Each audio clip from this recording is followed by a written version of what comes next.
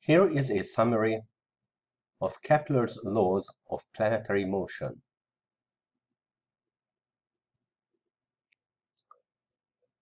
For illustration purposes, I will use the simulator My Solar System from phet.colorado.edu.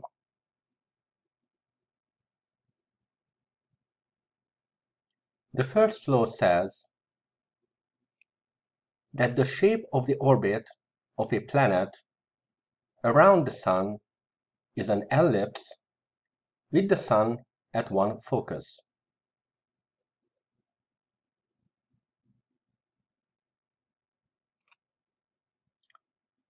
An ellipse is an ovate shape defined as the locus of points for which the sum of distances from two foci remains constant. An ellipse has a long axis known as the major axis and a shorter axis known as the minor axis. As the planet orbits, it will sometimes come closer to the Sun, known as perihelion. When it is farthest from the Sun, it is known as aphelion.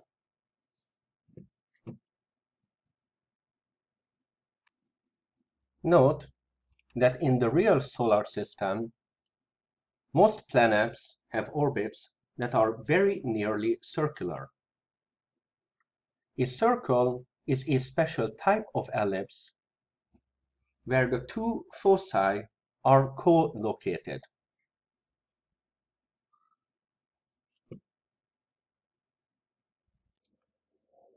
Law number 2 says that a line drawn between a planet and the Sun sweeps out equal areas in equal time intervals.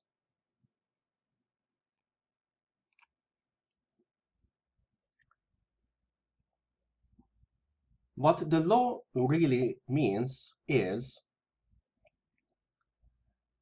because the planet has a line joining it with the Sun that is longer at aphelion than it is at perihelion,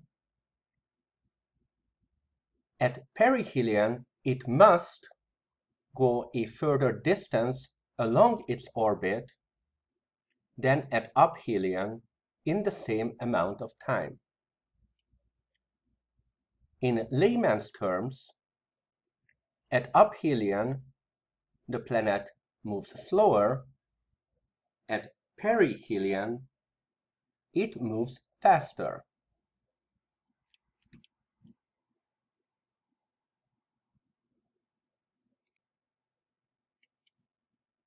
Law number 3 says that the square of the period of orbit of a planet is proportional to the cube of the semi-major axis of that orbit.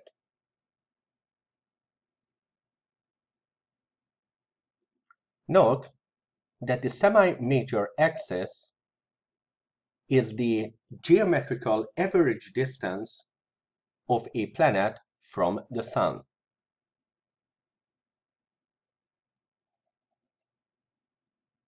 Because period is inversely proportional to speed, what this law really says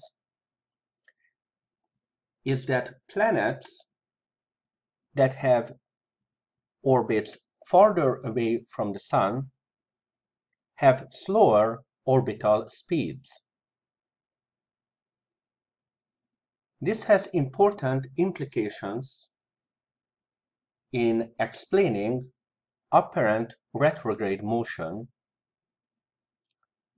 that was one of the key motivations in the development of the heliocentric model of the solar system.